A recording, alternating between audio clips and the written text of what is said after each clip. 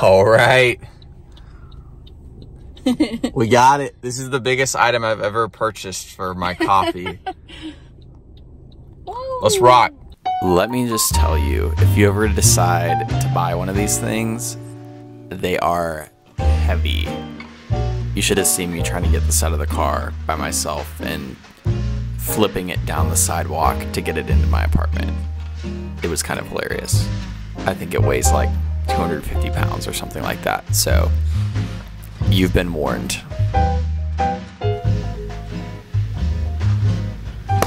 What's going on, everyone? Excited to walk you through the current setup and what we're doing and just make a little workflow video for 2024. First thing is, got a new coffee bar, which I've really been loving. Freed up some counter space for baking and other things. And I'd seen a couple people on YouTube like getting coffee bars like this and did a lot of research for a while and eventually landed on this one. It was around $300. It's a little bit smaller, which works better with our space, and I don't have as much to put on here at this point. Could also always, you know, take off the ratio 6 or something. So been loving this so far, and now we'll just hop into a cortado workflow.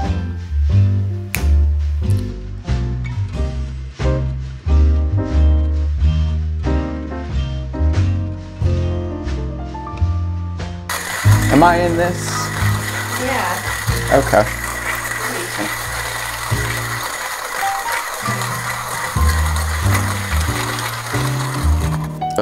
And let's show the people. This is still the onesie Presso. Can you see that? The onesie Presso JX Pro. This thing's been a tank. Really enjoyed it.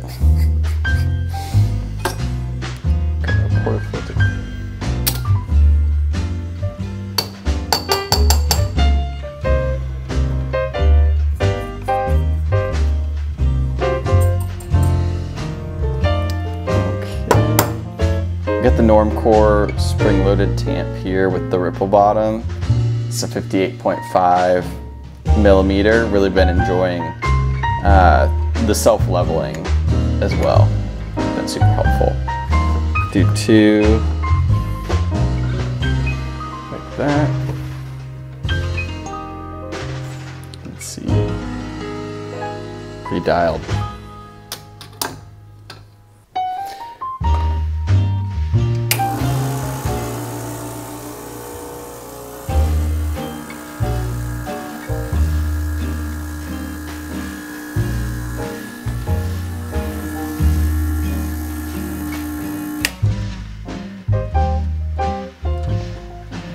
When I'm steaming my milk, I typically heat up to around 280 degrees.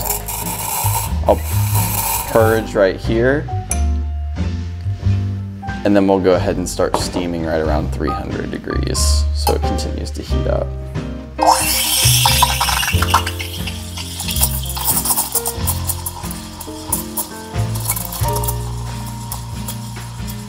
Now we're just swirling until it gets too hot to the touch.